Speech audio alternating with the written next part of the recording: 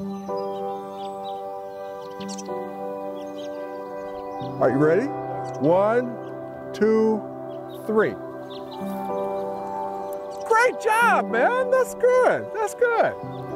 These are moments to cherish, sitting on the dock of a lake, teaching his nephews how to fish. Just pick him up.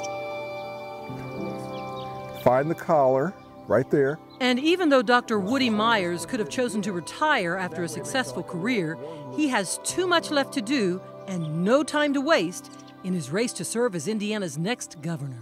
The most important motivation that I have is that I have been given so much over the last 3-4 decades, a great education, an opportunity to contribute, a terrific family. So Dr. Myers, born and raised in Indiana, is committed to giving back because of his love for Hoosiers, much like his love for his family. I want them all to be my family, so that by collaborating, by learning from each other, by working together, we can lift everyone up. And that's what's missing in Indiana today, the spirit of lifting everyone. Governor Holcomb is following the legacy that was set by Mike Pence, and that is one of helping those at the top. That is not what Linda Lawson and I want. We want everyone to do well. Let's go get a cookie upstairs. Linda Lawson is Dr. Myers' running mate, a former 20-year state representative and a trailblazer, the first woman to lead a caucus in the Indiana House as minority leader. They will fight for working families, fight for living wages, fight for Hoosiers who are hurting now even more due to COVID-19. Some are hurting for the opportunities to move forward with their careers. Some are hurting acutely today because they don't have the funds to pay the rent or feed their families. And some are hurting in spirit. They just don't feel the optimism. They just don't see the future that they'd like in our state. So we've got to attack all of those problems differently and efficiently and effectively as the new leaders of our state. And that's what Dr. Myers has been doing his whole life, leading. He is the first African-American candidate for governor in Indiana's history. He was the first African-American state health commissioner in Indiana, and in that role, he was one of the most influential health experts in the early days of another pandemic, AIDS. Dr. Myers stood up for Indiana teen Ryan White before he died of AIDS in 1990, helping him win his fight to attend school. We used our forum to show Indiana that he was not the threat that some people made him out to be.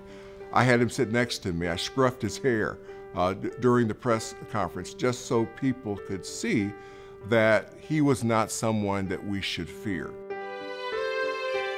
Ryan and his mom Jeannie moved to a new school district that welcomed him with open arms. It was the most incredible thing I had ever seen, and it changed the face of AIDS education in Indiana and then ultimately in the nation. As a medical doctor, a professor, a former healthcare CEO, and a small business owner, Dr. Myers is driven to seek solutions to problems, to stand up for people, to take on tough challenges. That's why I became an ICU physician, because that's where the sickest patients in the hospital were. That's where I wanted to be.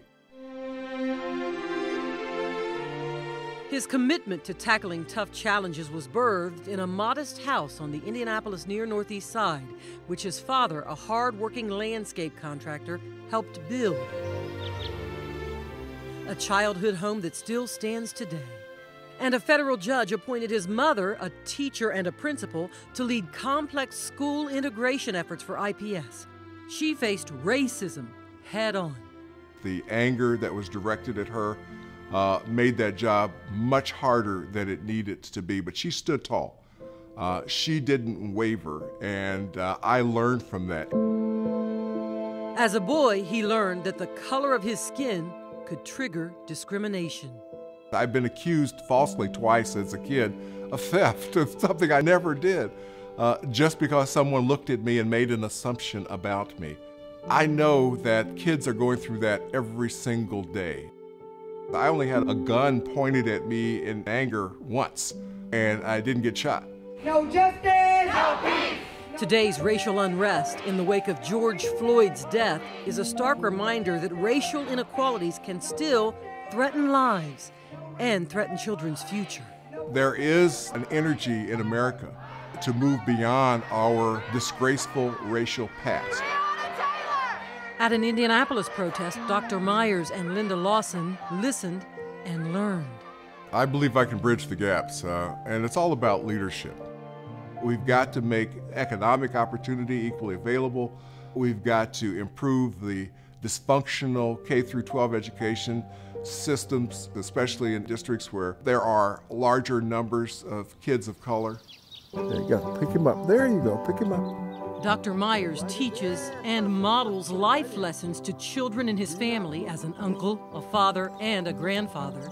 Bingo! Good job. I'm proud of you, dude. His family has watched him stand tall, never waver, combating racism through education, graduating from Harvard Medical School and Stanford University with an MBA.